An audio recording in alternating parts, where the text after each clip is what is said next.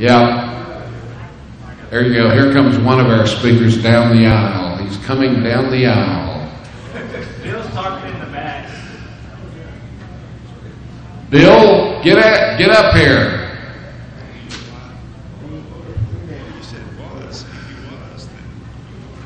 So this is kind of our afterglow session for the hardcore people.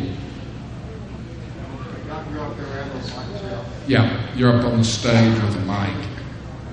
You can get the right or left. It's your opportunity to choose.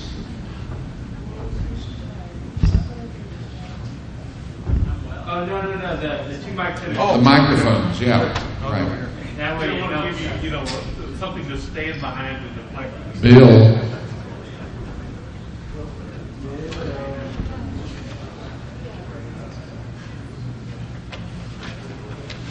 He's paying me back for all my interruptions over the years. My bad karma's coming home to roost. Of course not. That's why it's coming home to roost. Yeah. Okay. Thank you, Bill. Bobby, always a pleasure. Yes. Take your position. All right. Up there. All right. Great. High and lifted up. All right. Okay. Questions from the audience. Anybody have a question? Okay, either go to we're going to start with Hal back at the far microphone back there. You go back there or go over here. This is just for front people. Okay, to the last speaker, a lot of conservatives put a lot of stock in owning gold in their portfolio. And you very definitely said don't depend on gold. So would you address that? Yeah, that's almost a religious topic, isn't it, gold? I don't mean to be facetious, but there certainly are a lot of people that do believe gold is God's money. But I think the Bible, I'll give you a biblical perspective.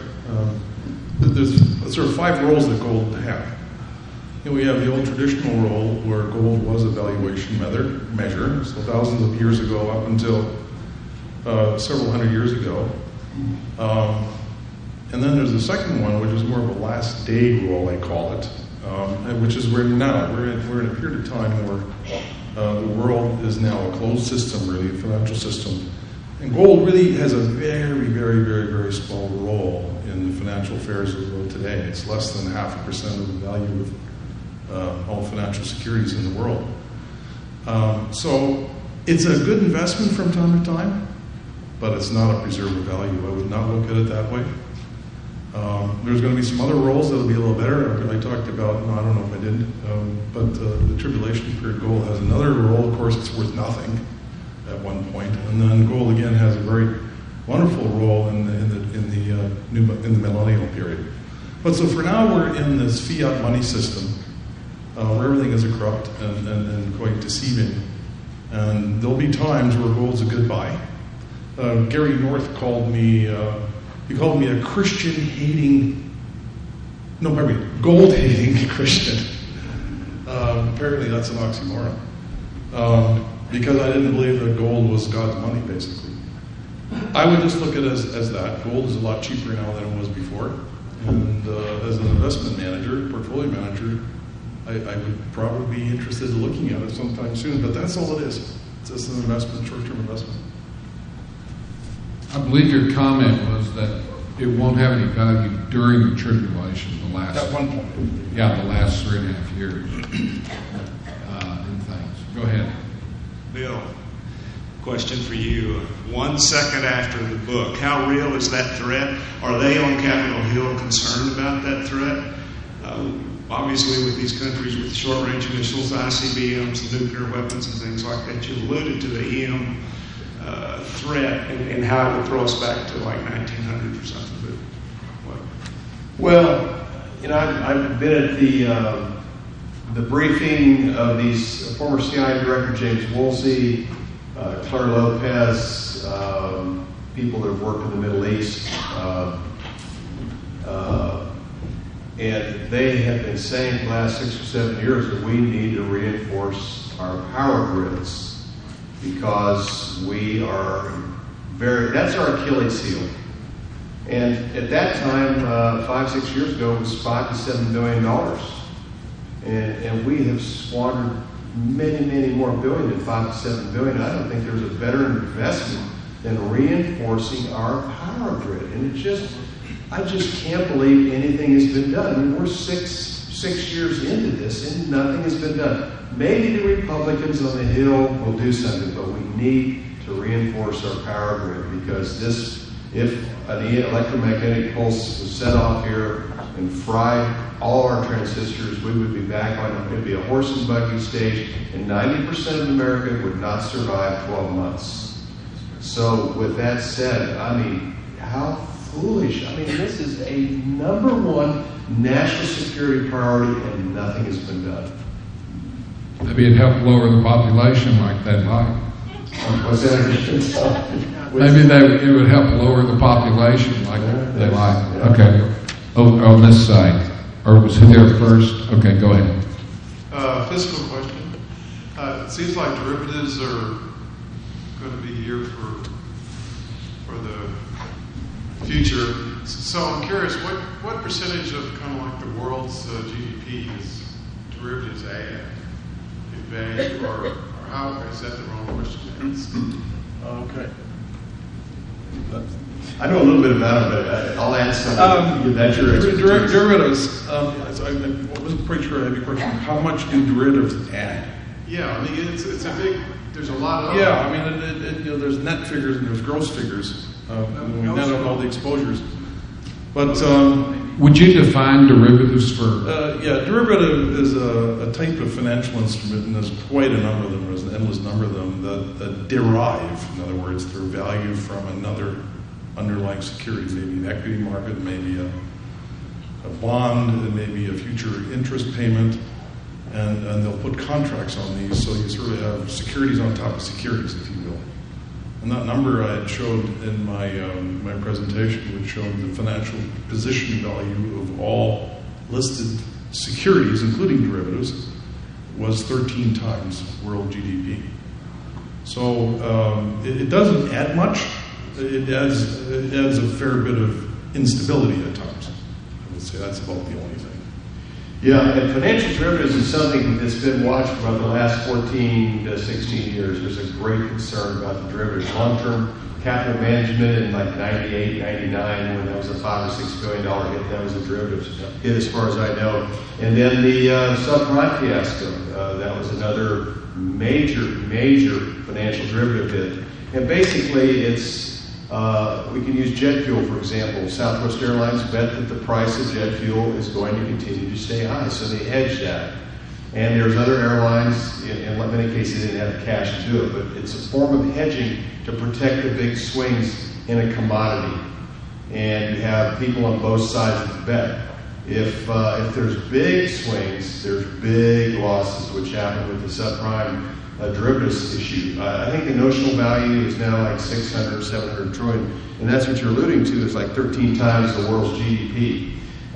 These, at one time, Warren Buffett called these financial weapons of mass destruction, or something of that nature. But now he's a big player in the market, so I guess maybe he's figured out how to manipulate it. But these 90% of the derivative trading in America is with our major banks, our major 4 banks.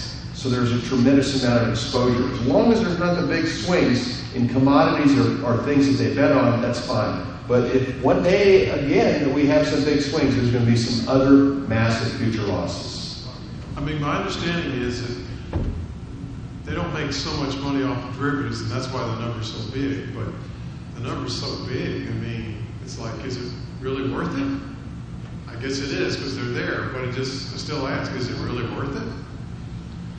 Yeah, because it pays commissions, and there's a large financial institutions with an enormous number of people coming up with these things inventively, and do a good job of selling them. Yeah. So my question for Wilfred is, in 08 when the market turned down and so many, I think, middle-class investors lost a lot, and maybe some of them are still on the sidelines. I don't know. But I read a lot of commentaries in the stock market. I'm not a long-term hold guy, but more of a trading trends. And so you mentioned something that kind of struck a nerve with something I read recently about the population growth decline, and one of the predictions was that in a cyclical fashion that they were predicting the next market downturn to be within the next year because of a certain I don't know if it wasn't the boomers, maybe the millennials were hitting a certain age group where they start spending the least and saving the most, and so that's when they were saying, hey, it's about time to remove it. And I guess my question is that feasible, one? And secondly, it seems like the only people that really suffer are the middle class investors, because we know that the traders make money going down just as well with shorts and puts as they do going up. Yeah, well, some of those things that you mentioned, particularly about the aging phenomenon, that's already had an impact on financial markets for some time. And I guess to the second part of your question as to when the next downturn would come, that's something that's extremely difficult to predict, and I don't really try to. I do try to look at risks and that type of thing. But, as I mentioned also in the presentation, we're in an environment where it's completely unorthodox, it's unprecedented. Things that are happening today have no benchmark. So it's very difficult to make those kinds of predictions. People are willingly playing the game. There's a lot of incented people on Wall Street and everywhere else that have their poker in the fire. They want this thing to perpetuate as long as possible, and they're all in complicity, if you will. Not all, but the institutions are. So it's a hard one. As I say, there are no benchmarks. This Federal Reserve money printing has profited. Very few people have profited from it. I heard Nina Easton on Fox one night, and she's with Forbes magazine, says this quantitative easing has put a tremendous amount of money in the bank's pockets and a small group of individuals. And that's really weighted, because a lot of the people in the middle class got burned really bad last time around. And a lot of them didn't participate in the markets. The other thing is, every time Obama says he is concerned about the middle class, I think of the fact he's trying to destroy the middle class. That's the way it is, because his policies are greatly harming the middle class. And this is really a shame. And it's going to continue. Yes. Yeah, as I said, there is no free money. All that's happening is an organized transfer of wealth. These policies are put in. My question is for Bill. In view of the recent national election and in view of the things that we talked about today, how would you categorize Mitch McConnell, the Senate, and John Boehner in the House? Well, they don't have a history of being really strong and tough. However, Mitch McConnell was with some friends of mine in West Texas a couple of weeks ago, actually about a month and a half ago. And this is a real seasoned political friend of mine. And he said when you talk to Mitch McConnell in private or with a small group, he's impressive. But unfortunately, he hasn't been that impressive. So Mitch McConnell, it's going to be interesting to see how he runs the Senate as a Senate Majority Leader. I just wish we had stronger leadership than John Boehner and Mitch McConnell running the House and running the Senate, because this is a crucial time. And Obama got away with a lot of things because of the weak leadership of the Republican Party over the last 5 or 6 years. So this is a very unique opportunity, controlling the House and the Senate. They don't control the White House. But we are hopeful and prayerful there will be some strong leadership. And this is a shellacking that just took place. This was one of the biggest defeats the Democratic Party has seen in decades, almost a century in some respects. So, the two-party system is both at fault. Both Republicans and Democrats are at fault for the condition of our country. Unfortunately, with the Republican leadership during George W. Bush's time in office, our federal government increased by 50%. That's unacceptable. So lots riding on these guys doing a good job. Obama's going to draw his efforts, and his legislation is going to push more and more people away from the Democratic Party. But the Republicans need to be careful not to walk into some of these traps, like immigration and others. They need to show some compassion. However, immigration is immigration. We have people that are in the country illegally. So, they just have to be real careful. So we're hopeful Obama will be held fully accountable until the day he leaves office in January 2017. Okay, well, I have one for Wilfred. Since the Bible predicts a cashless society, I'd like to know when you think we're going to move into cashless. And then for Bill, related to amnesty or shamnesty, as I like to call it. Given the fact that Obama just made up law out of thin air with these executive orders, to me that the debate shouldn't even be about amnesty, but it's how he pushed this through, which to me means we're almost living in a totalitarian society when you can just ignore the separation of powers. So I guess what I'm asking is what is going to be done, you think, to push back against that, or can anything be done? Okay, and then beyond that, my wife is going to ask a question after me. So. Well, I'll hit the cashless society question. First, we all like a cashless society, I think, from a convenience point of view. It's very, very practical, very, very efficient. And so I guess in and of itself, a lot of these medium that we use to translate cash aren't evil or anything else like that. But if I was going to speculate how it would come in, I think we already got some early glimmers of why there is a strong rationality to go to a cashless society, and that is, again, having to do with the impotency of the financial policies, monetary policies that are brought into effect. As I mentioned earlier, in quite a number of parts of the world, particularly Europe, for the privilege of depositing your money, you're paying money now. It's a negative interest rate. And some policymakers and macroeconomic thinkers out there think that that's one of the solutions that central banks should aggressively pursue right now to pump prime these economies, is to go to negative interest rates, scare everybody out of deposits so they'll spend it. But you can only do that if you have a closed financial system. You can't have alternate means of payment systems and that kind of thing. So you first got to have a closed. When I say closed, I mean that there's no cash. And that way they can enforce a negative interest rate. So that, I'm speculating, but that would certainly be a reason why that would come into place at some point. It's fascinating. On the cashless side, the convenience of just using a credit card, not carrying cash. It's amazing the convenience of the mark eventually. We'll have to carry IDs, passport information, credit card, or just scan.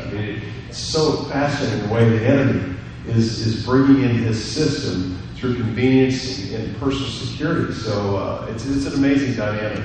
As far as the Constitution, Alan Dershowitz, Harvard lawyer, said it's going to be very interesting to see what happens because there's never really been a test of the executive orders, and if they sue Obama because of the executive orders, it's a gray area. It's an area that's never really truly been tested, and these things could go to court and it can take a long time. And it seems like Obama knows that this is an area that he can pull off and he can do what he wants to do. And just like a lot of his policies, you don't ask, don't tell back. You don't take defense and marriage back. You don't take same-sex marriage back. That's the evil of those policies. You can't return. You've lost that territory. It's hard to regather. So I think it's the same thing with immigration. He's going to do the same thing. I think it was in '88, Reagan, when he did some form of amnesty, it was about 8.8 million of the illegal immigrants in America. What has happened is a lot of the major banks, especially the West Coast, they have given the immigrants a tremendous amount of money. They've that when they've loaned them money, they've been paid back. This has been good business for them. And it's been good business for a lot of corporations that work in the Southwest. I mean, cheap labor, hardworking labor, reliable labor. And one quick example, I have a friend with Barron's Magazine. It's owned by the Wall Street Journal. And he's a Catholic, and every few years he goes to Ohio and goes to visit a friend of his that's a priest. And he went to the church a couple of years ago, and he said, "You've lost half your members. Where are they?" He said, "Well, we had a lot of illegal aliens in this church, and they were forced to leave the country." But what happened also is the companies in the area were forced to close because the white kids and the black kids could not pass the drug test. And if you can't pass the drug test, you can't be insured. If you can't find the employees, you got to close your companies, close your factories. So it's a very big, huge, grandiose problem. And we let it go for a long, long time, and there was a lot of companies who were there to provide the resources to create this incentive. And Obama, it's about votes. Everything he does is about getting votes. 46 million people receiving food assistance today, that's voters. 14 million people coming into the U.S. illegally, that's voters. That's the way they look at this and these kind of policies. And at this point, I don't know if he can be stopped. Or how will we stop? Not to mention they don't have to pay for their health care. But in 2008, the financial crisis, have you heard that was actually a terrorist attack? I mean, have you heard that maybe some foreign bad actors were finding vulnerabilities in our system? And could that happen to us again if we made the necessary changes? There's lots of rumors, and I haven't been able to substantiate any of them. What happened is perfectly explainable without any conspiracy theories, I think. Things did get very, very extreme. Some of the things that Bill talked about, they just weren't sustainable. And that's one of the things about financial markets. They have that property. They can allow us to be diluted for a long time, but when it ends very quickly. And there were a lot of uneconomic, speculative positions built up in the world's financial system, which just melted down overnight. Yeah, Kevin Friedman, who lives in this area, lives out in Kelm, wrote a book about it.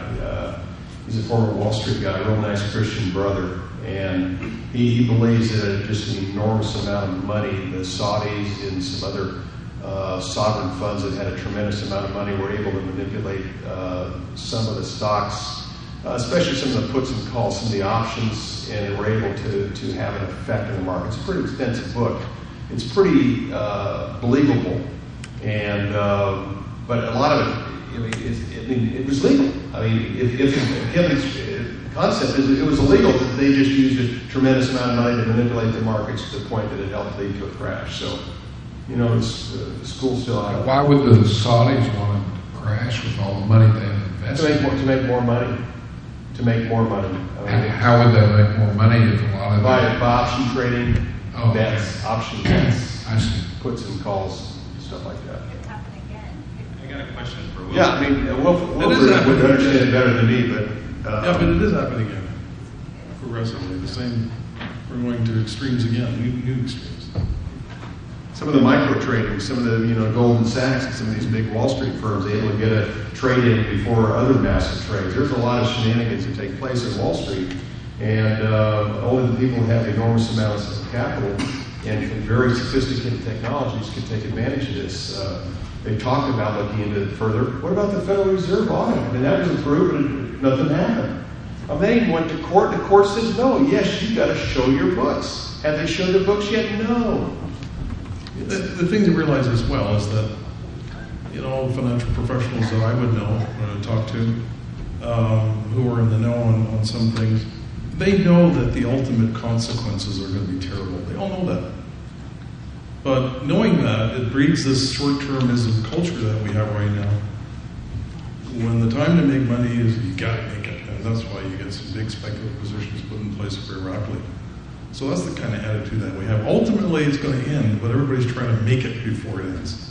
Very much behind. I got a question for Wilfred. You seem to intimate that fiat currencies, which all the world's currencies are today, won't collapse. Yet we've seen that in Germany in the 20s, we've seen it in Zimbabwe, and we've seen it in Argentina several times. Yeah, Can you explain this a little bit further? Yeah, I'm not suggesting individual countries can't collapse. That happens. I mean, if you look at the record of international crises, bubbles, currency crises, just over the last 30, 40 years, we've had 50 of them. Yes, right. At least. Yeah. But I meant in terms of a global core financial system, that must be maintained at all costs. So what you're saying is the dollar will never collapse? I won't say that either. Well, that's the core currency in the world. Well, it is right now. Yeah. Right. Well, So those things can change, but I'm saying the basic structure of a unified monetary system, financial transactional system around the world, at all costs, it must be sustained. And at one point it won't, but I think that's inside the tribulation period. Yeah. Okay, but up until that time, what do we do as just general people in order to manage our money properly? I mean, I understand you don't be in debt, you pay off all your things, and you save your money, you plan for retirement, all that. I've done all that. But what you do here going forward, in the light of many, many things can go very wrong very quickly. Stock market can collapse, the dollar can collapse, lots of different things. How do we, as people who are responsible and accountable to God to manage our money properly in today's world? That's the big serious dilemma today. A lot of people need some information in those areas. Unfortunately, there's not a lot you're going to be able to do about it. Unfortunately, a lot of these sophisticated money managers who have means of moving around money quickly and can trade may have a better ability. That's one of the problems. As part of our ministry, I don't give any investment advice. Stewardship advice, yes. But simply because anything I say 5 days from now may not be relevant, and I won't have an opportunity to set that straight with you. That's the kind of environment we're in. So I don't give any specific advice, but I would, such as you said, you have to pursue stewardship, number one. And then beyond that, the only investment advice I give is be very broadly diversified and go about your life in a God-honoring way. That's all you can do. And the rest of the time, you're just going to drive yourself crazy by trying to do anything else. A couple of questions for Wilfred, but short ones, I hope. Bitcoin has shown up, and although whatever it is, but do you think it could be a precursor to some kind of end-time scenario for making the governments of the world kind of out of the picture and controllable by a smaller few person entity? I've looked into the Bitcoin. It's interesting. There's lots of currencies out there. It's done the best of all of them, and even at that, it's been extremely volatile. There already is a prototype for a one world currency if the false prophet should decide that he needs one in the tribulation period, because I don't really think it's going to happen until then, if it is going to happen. And that is the special drawing right that the IMF has. That's already been incubated since the early 1960s. And so that stands by as a one world currency, one that can everybody use. And they can put it into place pretty quickly. And the other thing to remember is, we're talking political economy here. We're talking about all of these things like Bitcoin, gold. They only have fungibility. They only have power if they are legislated to be allowed. We know at one point in time that gold was not allowed, was not a public asset since before. So those are all decisions that countries and leaders make. And if they decide that a Bitcoin or whatever new invention is something that doesn't fit their scheme, it'll be outlawed, such as gold was at one point, for practical reasons that they thought. What do you think about regional currencies like some of the South American countries with Russia that kind of subvert the balance of the dollar? I think those are all possibilities. The fact is that we have more currencies today in the world than we had 50 years ago. We don't see any convergence on the currency side overall. Some of the things we heard today earlier from Soren about what's going on in Europe, we may very well have more currencies in Europe again sometime in the future. There's talk of a pseudo and a euro and on and on. I just don't see why the world needs a one world currency. It could happen, but I don't think it's prophesied. And we have to remember too the most lucrative operation that banks have is currency trading. I know that for a fact. And today we trade. The last survey out of the BIS tabulated it at 5.4 trillion per day. It's the biggest trading activity in the world by far. And it's very lucrative for banks. They would only at death's door give up the franchise of trading currencies. So it's a very strong coalition. I'm in the treasurer's office of a rather large corporation. I suspect we're a customer. You don't have to tell me how much you guys charge me for it. So last question then. I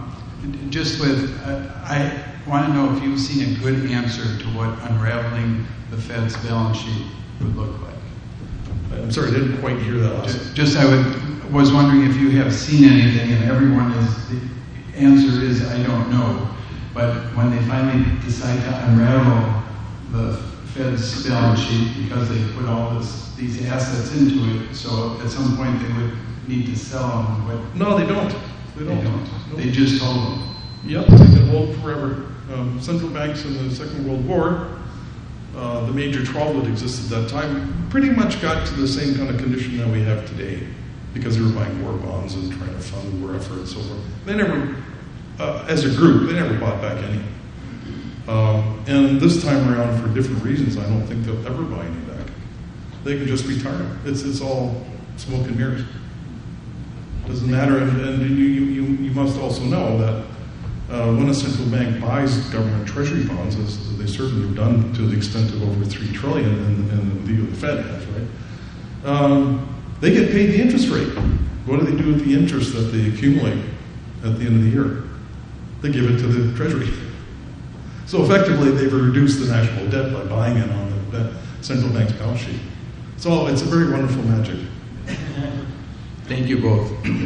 Bill, with the executive order, what's to keep them from doing more executive orders? It's conjecture, but it's been suggested that climate change, internet control, that sort of thing would be some of these next steps. That's one question. The other question is, the Supreme Court's going to have to take up same-sex marriage now. It's the obvious.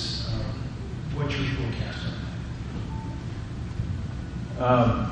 Joe, as far as the executive orders, I think they brought John Podesta on, who worked with Bill Clinton. He's supposedly expert at executive orders and had a certain amendment of the Constitution, and he's been there for 9 or 12 months now. He's a George Soros guy.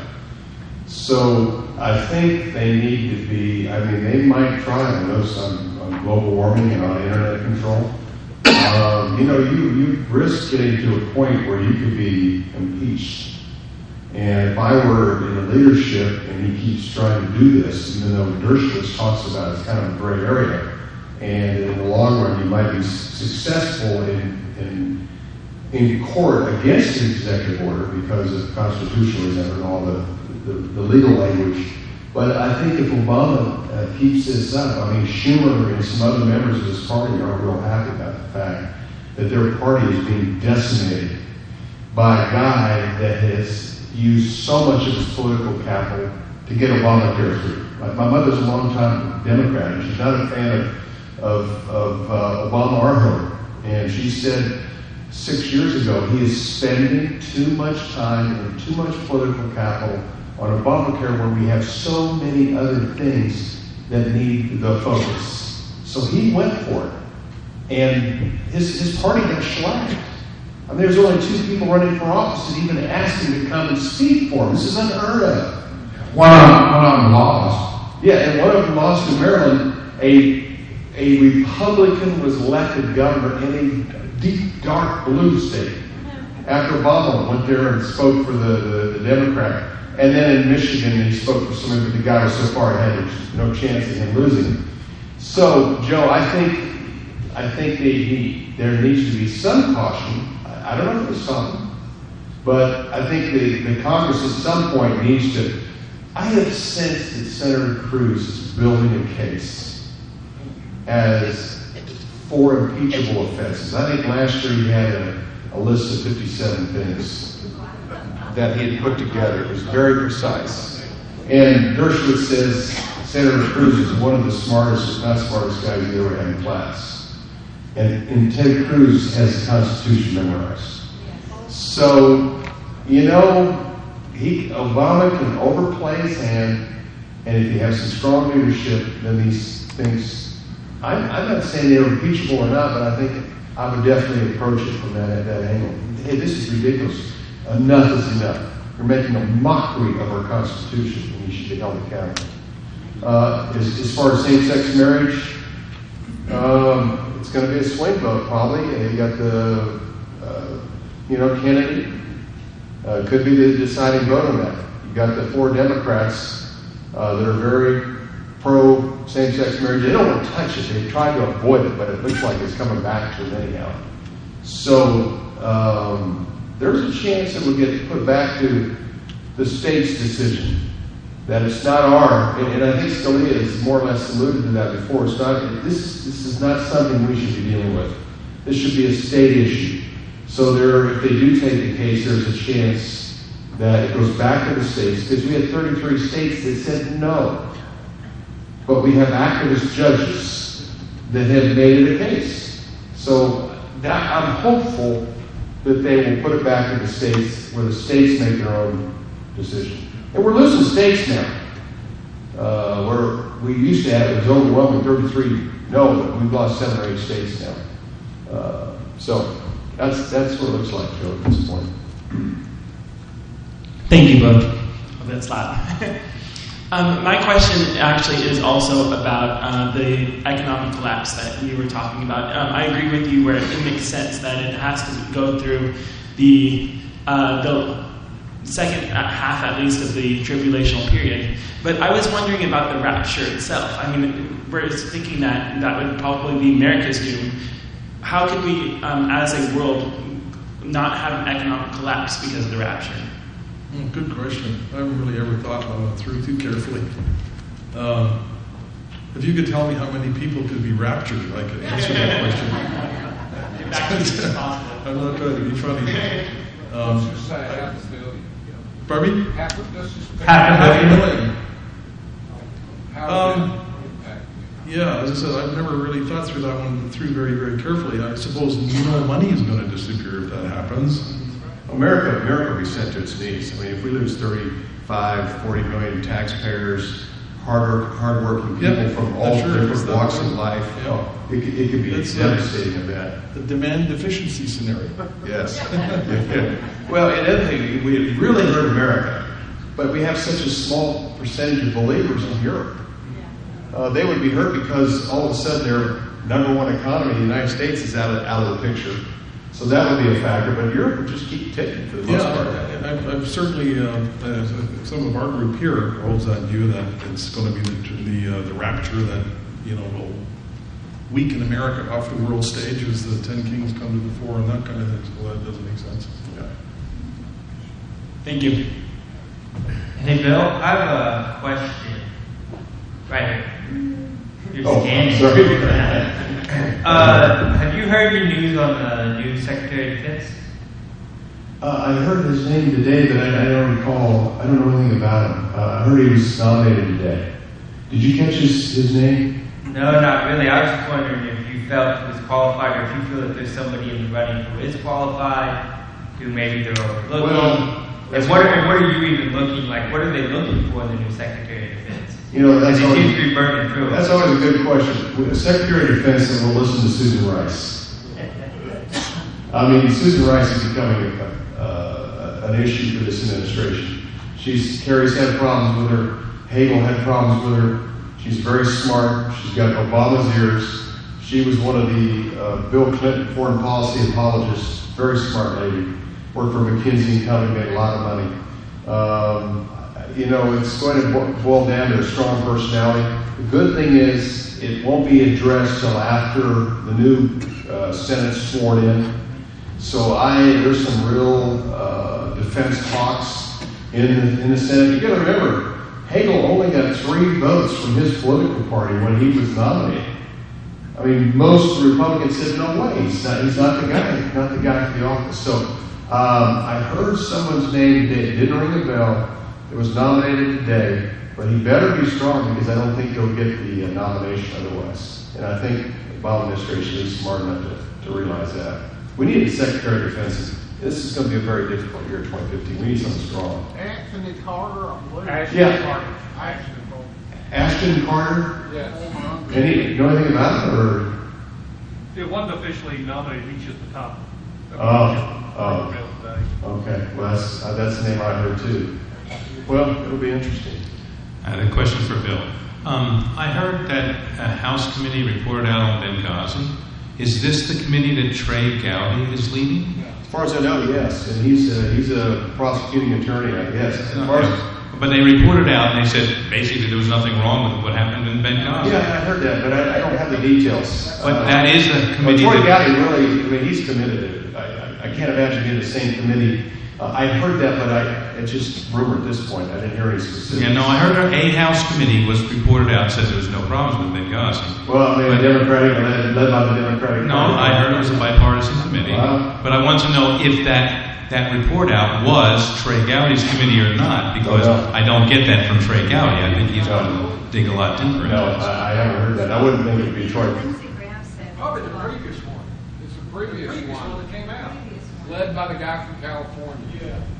Okay, so Trey's hasn't come out yet. Right, he hadn't even started his testimony yet. Yeah, I didn't think so either, but I'm just, you know how the government is. Yeah, Gowdy really seems committed to it. Yeah. He's a bulldog and he's a prosecutor. So hopefully they'll get to the bottom of it. Bill, are there any residual Second Amendment issues in this White House before in the next election? What was that again? Any residual Second Amendment issues in the next 2 years before the next election? I don't know. I think it's safe. Right now. It's going to make a big difference having the Republicans in control of the Senate. And this is 55. It looks like it's going to be 55. Like Lander is going to get beat today. That's 54. 54 right now? Yeah. No, 53 now. Oh, 54. She gets it. Yeah. Is there any chance that the guy from West Virginia could switch over? He's close. I mean, he's close. I mean, his Manchin. Yeah, he's close. I mean, I think you'll see he might vote more with Republicans, but he saw a lady got elected in the States that's a Republican, so yeah, there's no future in the Democratic Party statewide. Especially in a coal mining state. Right. Obama's position on coal, so I think he'll be all right. Okay, Bill. So who do you see as the Democratic nominee for the next election, and how would you advise the Republicans to select or prioritize their candidate? It's a tough call at this point. I think that everybody thinks Hillary's going to be the candidate. I don't know if her health is going to be an issue. Some people have believed that. Carl Rove has said we need her full health report. We need the whole scoop when she was basically out of office for 30 days. We need to find out exactly. One guy brought up John Kerry, and I said, well, another couple months of being Secretary of State, John, he's pretty much worked his way out of any possibility by his lack of any success with his job as Secretary of State. He's a tough time to be Secretary of State, too. On the Republican side, it all boils down to who can get the money. And the Republican establishment, just like the Democratic establishment, typically picks 2 people that they put the money behind. A quick note here. In 2004, the money is going to be behind Giuliani and Romney. Giuliani unexpectedly got out of the race for whatever reason, and Romney couldn't get any traction with the Christians. Huckabee wins Iowa and got the Republican establishment very, very concerned. So they got behind McCain. In 2008, Romney had plenty of money, was able to raise plenty of money. And it's really going to boil down, if I had to say it right now, who can raise And even Tim LaHaye, and I think he's right, it's going to be $1 billion election. So who in the Republican Party can get a commitment of $500 million? Bush and Romney. Surely not a third Bush. And I hear that. But I mean, it really boils down to who can get the bucks. I've had 3 or 4 people this week that are very connected politically that are determined to get Mike Huckabee as a nominee. But I don't know where he's going to get the money. I don't think he can get the money he needs to be. He's a good candidate, a good potential candidate. He's doing really well financially right now. But I don't see the Republican establishment at this point raising the $300 to $400 million he's going to need to run. What about somebody like Ben Carson? Could he? Dr. Carson is quite a guy, an amazing story, but I don't think he is vice president maybe, or another position within the administration. But I think his lack of experience, political experience, will be a negative. His public approval is very positive. He's a very decent man with a great story. But I don't think he is going to be the Republican candidate. Ted Cruz. Too far to, I like Ted Cruz a lot. The guy's got guts, but he's too far to the right. I love it, the fact he's far to the right. But he's too far to the right for to be elected president, I believe. The Republican Party there's a battle between the moderates and the conservatives. The big money goes with the moderates. Karl Rove raises big bucks for the moderate candidates. The conservatives like Huckabee, Cruz, Rand Paul to a certain extent, they can't get the kind of money that they need. It's difficult for a conservative candidate to get the kind of money they need to run a good campaign on a national basis. And no independent will ever be elected. I just have a question about ISIS. What do you think is who funds ISIS? Where do they get their money? Who's ISIS? Well, there's been the rumors, Qatar, some Saudi Arabia splinter groups. They robbed the Mosul bank and got away with about $500 million. They're making anywhere from, according to New York Times, about $2 million a day in oil revenue, putting their oil out in the black market. They're making tons of money, and that's what they're trying to do right now, is stop the money. But that bank robbery, that Mosul bank, put a lot of money in their pocket, plus they have some very good equipment. And who knows? I mean, a lot smart people running them. That's right. Yeah. We've heard Hezbollah, drug money, Hamas, drug money. Hezbollah is a very sophisticated, good strategist. Yeah, that's what I've heard about ISIS, and I think they are strategically brilliant. And they've really got a plan, and they're following it. They've been successful to this point. They're not the JV. No, they aren't. They aren't. And the news today was that Al Qaeda was. Talking about blowing up some planes in Europe to be somewhat of a recruiting vehicle to get people away from ISIS and onto them. So there's competition now between Al Qaeda and ISIS. ISIS is so brutal that it's appalling to Al Qaeda, which can you believe that? I mean, that gives you an idea. I've been to think tank meetings in Israel, Herzliya, and other places, and the who's who, as I shared tonight, the who's who of Islamic thugs from around the world are moving into this playing field. They're operating in the Middle East right now, and they have been in Afghanistan. Right now, it's been Syria, northern Iraq. That's where they've been playing. But Afghanistan is a great concern too. I think as soon as we're out of there, that could get out of control quick, and it's starting to right now. So ISIS can be around for a while. And I heard one day that we might have 1% of the world's Muslims might be considered radical. Well, 1% of 1.5 billion is a lot of people. Even if it's 0.5%, even if it's 0.25%, that's still a lot. And as we all know, it doesn't take a lot of these terrorists to create a lot of havoc and get a lot of international attention. From an advertising, I had one guy who equated to the point that from an advertising dollar, one suicide bomber walking into a synagogue or a restaurant or bus or anywhere else, really on front page news throughout the world for days. Look at the Boston bombers, how much press time received. You know, if we could just stop that, take that off the paper, take it out of the media completely, I think it could have a positive impact. Wilfred, I'd like to get you to elaborate more on Bill's question over here about the needing a stable currency, or at least what I view the aspect is. I thought what you were really saying is that you need a stable dollar, or you need something for the Antichrist to use during the tribulation period to control the economy. Is that what you were saying, rather than you couldn't really have a collapse of the... Yeah, I was referring to a financial system. Yes. And we had a related question earlier about, in fact, there are currencies that collapse every now and then and get resuscitated. But these are mostly smaller countries. Most often, when those kinds of collapses happen, you start getting foreign interests moving into these countries as we can get assets cheap, and the multinational companies move in and have some great opportunities. So aside from that sort of peripheral action in smaller currencies, the focus wouldn't be on a specific currency, but a system, international payment systems that we have right now.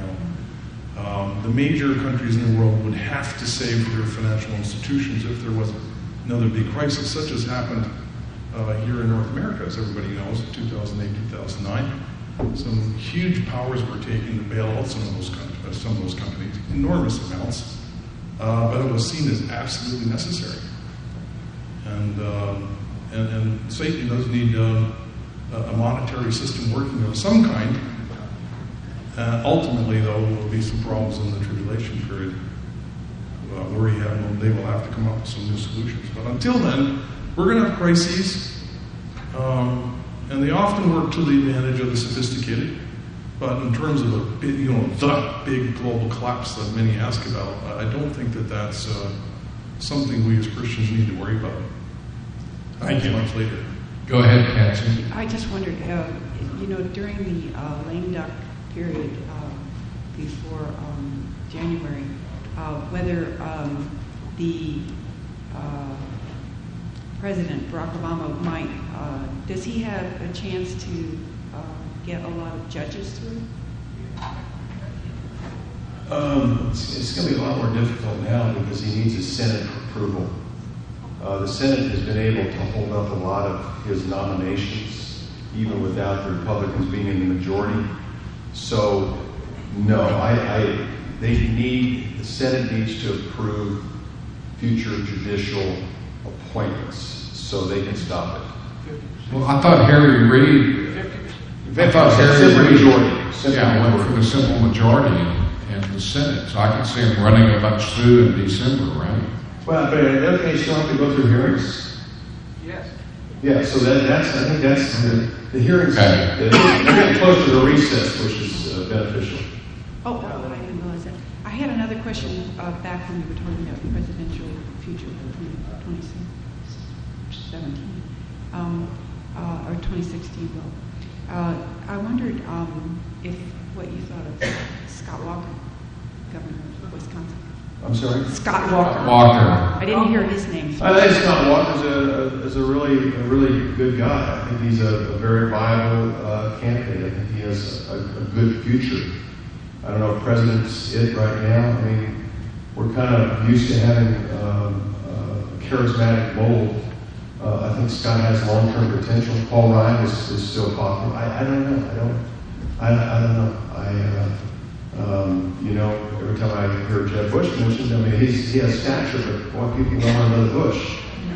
Mitt Romney is a very likable guy. He's a Mormon, and a lot of Christians stayed home during the last election. A lot of, especially when it looked like he might pull off that last week and a half, 2 weeks. A lot of Christians said, "Oh, great, I won't have to ever vote for a Mormon. I won't have to vote for a Mormon," so they stayed home and bottle one. So. Robbie squeaky clean. Charles Krauthammer said the Democrats did everything they could to find his closet, and he doesn't have one. It didn't exist. So that's how squeaky clean he is. And if the Democrats can't find Durrani, it just doesn't exist. I mean, especially Obama's team. So his stature. Does Mike Huckabee have the stature to gain the money? I don't. at this point, don't think so. And I don't think the senators do. Rand Paul. I don't know. I think they have a tough time. Isn't Huckabee rather liberal? What about Huckabee? Rather liberal? Some people question him. I think one thing, he's a lot more conservative than every other candidate in the party, except for maybe Ted Cruz. There was some stuff that, we're not going to find a perfect candidate. There were some things that Huckabee, in some ways, it wasn't even fair when he was running last time, that some of the Christian conservatives were uncomfortable with Huckabee. Okay, fine, you got John McCain. That's what happened. And I'd love to see a conservative candidate, but in our world today, the way it is, I don't think the conservative candidate will win. I wish it could. But, I'd love to see another Ronald Reagan, but could Ronald Reagan get elected today? Maybe, but it would be tough. We have a hard time. Especially the way the Democrats get the vote out. Romney went. This is very interesting. At 4:00. Romney literally, he and Paul Ryan were getting ready for a victory speech on the afternoon of the election. That's how close. They thought they had it. Republican established members were celebrating in Washington. They thought they had it. They were already giving them potential cabinet posts or names for cabinet posts. The micromanagement of that election, and I have a friend that said that Republicans had attorneys in every precinct of America to make sure that there wasn't fraud. And they were convinced there was no fraud. But the Democrats have a way of turning out votes. They micromanage it. And they turned out people that the Romney campaign didn't even know existed. They were dead. I don't even go with it that way. No. That they literally in Ohio, the day after Obama was elected, they were opening campaign offices in Ohio the day he got elected the first time. They have a machine, and ran by two Jews, David Axelrod and Clyde. They did a phenomenal job. Wilfred, about a year ago, Germany asked for its gold back, and apparently those plans have been shelved. I read just recently. Is that because there isn't any? I would believe the Germans would be pretty sure it's there. I'm not quite sure why they've decided not to push that any further right now. And I didn't pick up those details. Just wondered if anybody was concerned about that at all. I've heard rumors, but again, it's one of these things. There's when these sort of aspersions come up, it's so hard to prove them. Okay, last question. Just a comment. Being from the great state of Wisconsin, where our governor has been elected governor 3 times in one term, Scott is a very dedicated believer. I mean, he is out in front with his faith. But within the state, and almost every news person who interviewed him, are you running for president? And it's a not stated, but a very implicit promise to the people, I'm going nowhere for 4 years. Yeah. He's left himself wiggle room, but great godly guy. Honestly, he was my legislator for years, and maybe not enough horsepower for a national position like that. Yeah, I think that's a wise decision too, for various reasons. Thank you all very much. Let's pray.